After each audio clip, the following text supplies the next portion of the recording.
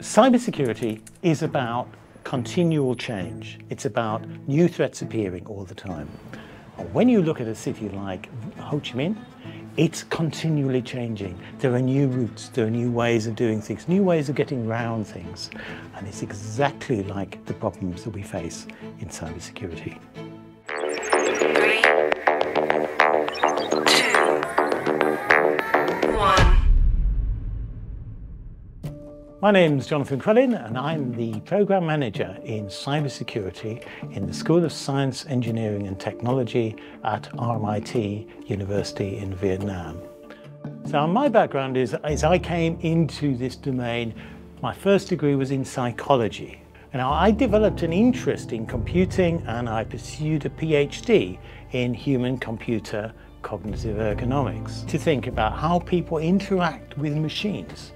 And after that, I went to work in universities teaching computing students.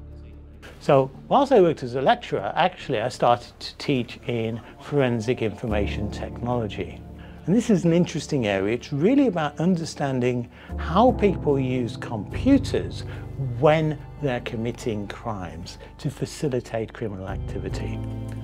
Cybersecurity is a critically important activity for business. And we have seen major attacks on large-scale industries in many countries. And as a rapidly developing technical industrial nation, Vietnam is also highly vulnerable to cyber attacks.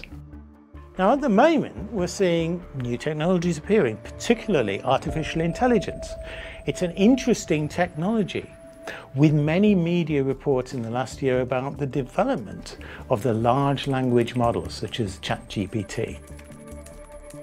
So on the one hand, AI can be used to make things more secure, to enhance security measures by, for example, detecting pattern changes within information systems. On the other hand, it also presents us with particular challenges because cyber criminals can use AI in much the same way to leverage their attacks. So things like ChatGPT help criminals create more sophisticated and personalized phishing attacks. So the future of cybersecurity is expected to be both reactive and proactive. Cybersecurity requires creativity to address constantly changing threats motivated by, the biggest motivator, which is money.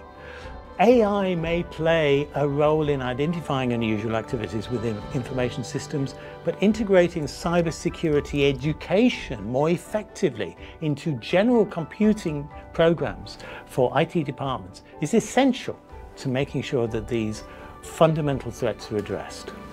While my passion is exploring these kind of interesting areas of technology, I'm also interested in looking around at the world around me. And one of the things that's very exciting is the bustling streets of Ho Chi Minh. On my Brompton bicycle, I can cycle around, I can understand and see how the city has evolved.